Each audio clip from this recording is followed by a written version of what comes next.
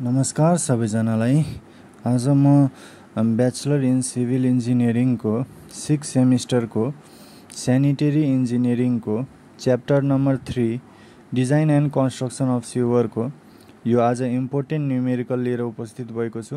यो न्युमेरिकल हाम्रो पूर्वाञ्चल युनिभर्सिटी को 2015 मा सोधेको क्वेशन हो। ल यो च्याप्टरमा हामीले डिजाइन अफ सिवरलाई कसरी डिजाइन गर्ने, नालालाई कसरी डिजाइन गर्ने त्यो हामी सिक्छौं र यसमा के स्टेप्सहरु हामीले याद गर्नुपर्छ। स्टेप्स पहिला हामी बुझेपछि सजिलो हुन्छ। सबभन्दा पहिला हाम्रो के छ भने फर्स्ट स्टेपमा हामीले यो सिवर डिजाइन गर्नको लागि फर्स्ट स्टेपमा हामीले के गर्नुपर्छ, डिजाइन डिस्चार्ज निकाल्नुपर्छ। डिजाइन डिस्चार्जको फर्मुला के हो त, population into sewage flow into pick factor into return factor हैन। यो क्वेशनमा हामीलाई गिभन हुन्छ यिनीहरुको भ्यालु। अब स्टेप 2 मा हामीलाई एंगल अफ सिवर निकाल्नु पर्छ। एंगल अफ सिवर को लागि हामीलाई यो फर्मुला युज गर्नुपर्छ, d by capital D is equal to 1/2 1 minus cos theta by 2। यहाँ हाम्रो यो थीटा को भ्यालु, थीटा भनेको एंगल अफ सिवर हो र यो स्मल d भनेको डेप्थ अफ फ्लो हो र क्यापिटल D भनेको डायमिटर अफ सिवर हो हैन। स्टेप 3 मा हामीले के गर्नुपर्छ, फुल फ्लो डिस्चार्ज निकाल्नुपर्छ। फुल फ्लो डिस्चार्ज भनेको यो क्यू फुल को भ्यालु हामीले निकाल्नुपर्छ।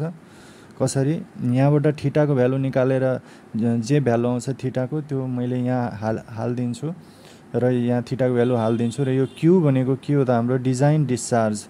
यो जुन क्यू हामी निकाल्छौं नि, क्यू भनेको डिजाइन डिस्चार्ज, यही हो हाम्रो यो स्मल क्यू र यो भनेको डिजाइन डिस्चार्ज हो, डिजाइन डिस्चार्ज। त यो क्यू को भ्यालु हामीले जे निकाल्छौं त्यही भ्यालु यहाँ राख्छौं अनि हामीले क्यू फुल को भ्यालु निकाल्छौं र थीटा को भ्यालु यो स्टेप 2 बाट आउँछ। अब स्टेप नम्बर 4 मा हाम्रो के गर्नुपर्छ, डिटर्मिनेसन अफ डायमिटर अफ सिवर को डायमिटर निकाल्छौं। त्यसको लागि हामीले डिस्चार्ज यहाँबाट आकै हो अनि एरिया इन्टु भेलोसिटी। भेलोसिटी को फर्मुला हुन्छ 1/n r को पावर 2/3 s को पावर 1/2। अब हाइड्रोलिक रेडियस भनेको एरिया बाइ पेरिमिटर हुन्छ। यहाँ हाम्रो यो म्यानिङ्स फर्मुला हो, भेलोसिटी को म्यानिङ्स फर्मुला भनेको 1/n r को पावर 2/3 s को पावर 1/2 हुन्छ। अब यहाँ हामीलाई यो r भनेको हाइड्रोलिक मीन डेप्थ हो, s भनेको स्लोप हो र n भनेको के हो रे, म्यानिङ्स कन्स्टेन्ट हो हैन। त यो क्वेशनमा हामीलाई गिभन हुन्छ n भनेको के हो रे, म्यानिङ्स कन्स्टेन्ट अनि r भनेको हाइड्रोलिक मीन डेप्थ हो r भनेको हैन। अनि s भनेको के हो, स्लोप हो, स्लोप। ल r भनेको r is equal to a by p हुन्छ, एरिया बाइ पेरिमिटर। अब हामीले एउटा सर्कुलर सेक्सन को एरिया जहिले पनि के हुन्छ त, पाइ d स्क्वायर बाइ 4 हुन्छ र पेरिमिटर भनेको यसको सर्कमफ्रेन्स को बराबर हुन्छ। सर्कमफ्रेन्स भनेको 2 पाइ r हुन्छ अनि 2 टाइम्स अफ r भनेको के हो, डायमिटर हो, त्यही भएर पाइ इन्टु d हुने भयो। अब हाम्रो के हुन्छ भने पाइ d स्क्वायर बाइ 4 बाइ यो 4 पाइ d, पाइ क्यान्सल हुन्छ, dd क्यान्सल भइहाल्छ, d by 4 r is equal to d by 4, r is equal to d by 4 हुन्छ। q इज इक्वल टु, अब हामीले फर्मुला यो r को ठाउँमा अब हामीले d बाइ 4 हाल्न सकिहाल्छौं। अब यहाँबाट हामीले डायमिटर निकाल्न सक्छौं हैन। यो एरिया को ठाउँमा पाइ d स्क्वायर बाइ 4 गरेर अब हामी निकाल्न सक्छौं। र स्टेप नम्बर 5 मा हाम्रो चाहिँ के हुन्छ भने, स्टेप नम्बर 5 मा हामीले फुल फ्लो भेलोसिटी निकाल्नु पर्छ। यो डिस्चार्ज र एरिया गरेर, यो एरिया को फर्मुला हो पाइ d स्क्वायर बाइ 4। यहाँबाट भेलोसिटी आउँछ, यो भेलोसिटी भनेको कुन हो, फुल फ्लो भेलोसिटी। त्यसपछि हामीले म्याक्सिमम भेलोसिटी निकाल्नु पर्छ। यो भनेको के हो त, स्मल b भनेको म्याक्सिमम भेलोसिटी अथवा सेल्फ क्लिनिङ भेलोसिटी। हामीलाई थीटा को भ्यालु निस्किसकेको सेकेन्ड स्टेपमा आइहाल्छ र यो क्यापिटल V भनेको यहाँबाट आउँछ भने हामीले यो v भेलोसिटी निकाल्न सकिहाल्छौं।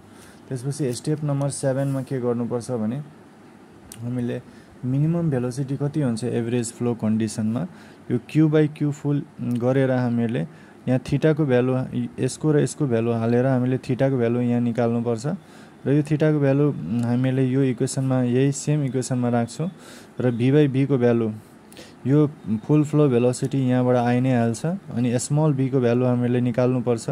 यो स्मल b भनेको सेल्फ क्लिनिङ भेलोसिटी हो। यो सेल्फ क्लिनिङ भेलोसिटी हाम्रो 0.6 भन्दा जहिले पनि बढी हुनुपर्छ, यो भन्दा कम हुनु हुँदैन। डिजाइन स्टेप्स भनेको त्यही हो। अब डिजाइन स्टेप बुझ्यो, अब न्युमेरिकल तर्फ जाउँ। क्वेशनले के भनेको छ? क्वेशनले भनेको छ town has a population of 1 lakh with per capita water supply of 2000 litre per second. Design a सिवर running 0.7 into full at maximum discharge.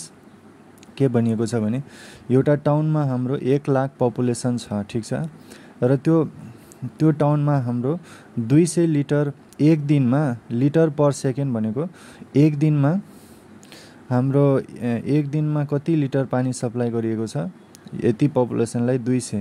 र हामीले सिवर डिजाइन, नाला डिजाइन गर्नु भनेको छ जसमा हाम्रो 0.7 into full at maximum discharge.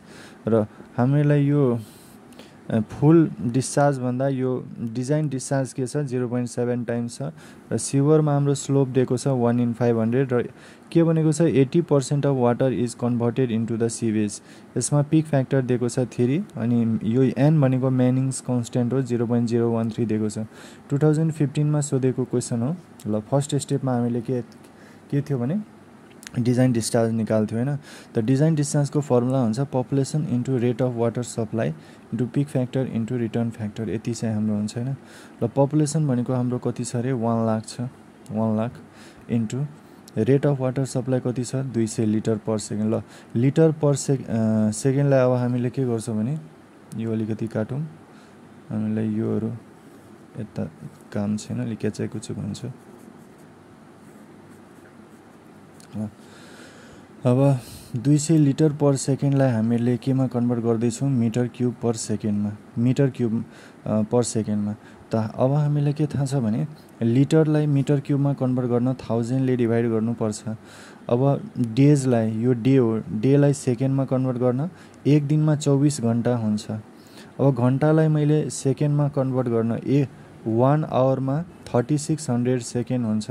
किन एक घन्टामा 60 मिनट, 60 इन्टु 60 गऱ्यो भने 3600 आउँछ। त 24 इन्टु 3600 अनि त्यसपछि हामीलाई पिक फ्याक्टर कति दिएको छ 3 अनि रिटर्न फ्याक्टर कसरी थाहा हुन्छ भने यहाँबाट कति % वाटर सप्लाई हाम्रो कन्भर्ट भयो त सिवेजमा 80%, त्यही भएर हाम्रो पिक फ्याक्टर के हुन्छ 80/100 गर्नुपर्छ अनि 0.8 आउँछ। अब यहाँ डिजाइन डिस्चार्ज भनेको यहाँबाट क्यालकुलेसन गरेर आउँछ 0.56 metre cube per second. Step number 2 मा हामीलाई के दिएको छ भने यो डिजाइन सिवर जुन 0.7 टाइम्स द फुल भनेको छ नि, त यसको मतलब के हो भने यो डेप्थ बाई यो small D by capital D equal to 0.7 दिएको हो कि हामीहरूलाई हैन। फुल भनेको के हो, यो यसको मतलब यो डेप्थ जुन छ हाम्रो 0.7 टाइम्स अफ डायमिटर अफ सिवर दिएको छ यो हैन। फुल भनेको के हो, यो सिवरको हाम्रो टोटल डायमिटर हैन, टोटल डायमिटर र डेप्थ हाम्रो डायमिटरको 0.7 टाइम्स भनेको छ यहाँ। त त्यसैले यहाँ हाम्रो d is equal to 0.7 times of capital D हुने भयो। यो d यतातिर गयो भने d by capital D equal to 0.7 हुन्छ। ल स्टेप नम्बर 2 सक्यो। अब त्यसपछि हामीले स्टेप नम्बर 2 मा हामीले यहाँबाट एंगल अफ सिवर निकाल्न सक्छौँ। यो फर्मुला थियो नि त d by D is equal to 1/2 1 minus cos θ/2। यसको भ्यालु हाम्रो 0.7 छ, यो 2 यता जान्छ 1 माइनस cos θ/2। अब यहाँबाट हाम्रो यो यता गयो भने हाम्रो भ्यालु कति आउँछ, थीटाको भ्यालु 227.16। अब यो कसरी आयो भने अब θ/2 is equal to cos inverse minus 0.4 यसरी गरेर हाम्रो यो 2 ले हामीले 2 ले यसलाई मल्टिप्लाई गरेर हाम्रो यति आउँछ। ल फुल फ्लो डिस्चार्जमा के हुन्छ भने हामीले यो क्यू फुल निकाल्नु पर्छ। यो step number 3 Q by Q full is equal to θ/360 1 minus 360 sin θ/2 पाइ θ 5/3। ल अब यसमा हामीले एंगल त यहाँबाट आइसक्यो, यो थीटाको ठाउँमा यो 227 डिग्री अब हामीले हालिहाल्छौँ हैन। 227 डिग्री अब हामीले हालिहाल्छौँ। अनि क्यू बाई क्यू फुल भनेको के हुन्छ क्यू बाई क्यू फुल यो टोटल क्यालकुलेसन गरेर हाम्रो 0.8373 आयो। अब हाम्रो फुल डिस्चार्ज हामीले निकाल्छौँ Q full is equal to Q by 0.837। यो क्यू भनेको के हो डिजाइन डिस्चार्ज होइन। डिजाइन डिस्चार्ज हामीलाई कति आएको छ अरे डिजाइन डिस्चार्ज हामीलाई छ 0.56। त अब हामीले के गर्छौँ भने क्यूको ठाउँमा डिजाइन डिस्चार्ज 0.56 हाल्छौँ भाइ यो गरेर हाम्रो 0.67 आउँछ फुल डिस्चार्ज होइन। स्टेप नम्बर 4 मा अब हामीले डायमिटर अफ सिवर निकाल्नुपर्छ। हामीले यो फर्मुला युज गरेर डायमिटर अफ सिवर निकाल्छौँ। Area into velocity, भेलोसिटीको म्यानिङ्स formula 1/n r को पावर 2/3 s को पावर 1/2। यो r भनेको d/4 हुन्छ। यो मैले यहाँ भनेकै छु कसरी यो d/4 आयो एरिया बाई पेरिमिटर गरेर होइन। यो पाइ डी स्क्वायर बाई 4 पाइ डी यो कस्ट कटेर r को भ्यालु d/4 आएको थियो 2/3 s को पावर 1/2। ल अब हामीले यो q को भ्यालु हामीलाई थाहा छ 0.67। यो q फुल हो फेरि होइन फुल डिस्चार्ज हो यो भ्यालु हो। त अब यहाँबाट हाम्रो आउँछ नि त भ्यालु होइन। एरिया भनेको पाइ डी स्क्वायर बाई 4 भयो। अब यो डायमिटरको पावर 2/3 इन्टु यो डी स्क्वायर पावर म एड गर्न मिल्छ। डी र डी सेम छ त के हुन्छ 2 2 जा 4 2/3 प्लस 2 पावर एड हुन्छ बेस सेम भएपछि पावर एड हुन्छ 2 2 जा 4 प्लस 3 7/3 हुन्छ नि त डी 7/3। अब सबै भ्यालु यता लग्यो भने डी को भ्यालु हाम्रो क्यालकुलेसन गरेर 0.84 आउँछ। ल फुल फ्लो भेलोसिटी भनेको के हुन्छ भेलोसिटी भनेको हाम्रो फुल discharge by area. Full discharge 0.67 हाम्रो यहाँबाट आएकै हो अनि एरिया भनेको पाइ डी स्क्वायर बाई 4 अनि डायमिटर भनेको यहाँबाट 0.84 आइहाल्छ बाई 4 1.21 आउँछ। त्यसपछि अब हामीले 6 स्टेपमा के गर्नुपर्छ म्याक्सिमम भेलोसिटी भनेपछि यो स्मल भी भनेको सेल्फ क्लिनिङ भेलोसिटी हो। यही भनेको म्याक्सिमम भेलोसिटी अब हामीले निकाल्नुपर्छ। र थीटाको भ्यालु हामीलाई थाहा छँदैछ 227 डिग्री 0.16 आएको छ। यहाँ भ्यालु हाल्यो हामीले थीटाको भ्यालु यति अनि यो पनि यति 227.16। यो भी भेलोसिटी भनेको फुल फ्लो भेलोसिटी 1.21 छ। यो भी यता गएपछि 1.1 हुन्छ। अब गएर हाम्रो के हुन्छ भने यो भेलोसिटी जुन आएको छ हाम्रो 1.355 आउँछ। यो 3 मिटर पर सेकेन्ड भन्दा कम हुनुपर्छ कि यो डिजाइन स्टेप्समै भनिएको छ। त्यसपछि हामीले मिनिमम भेलोसिटी निकाल्नुपर्छ एभरेज फ्लो कन्डिसनमा।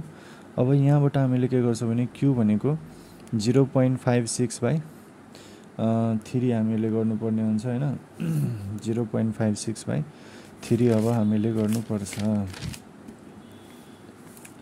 किनभने अब त्यहाँ चाहिँ डिस्चार्ज हामीले दिएको छ नि त 0.56 बाई 3 हुन्छ।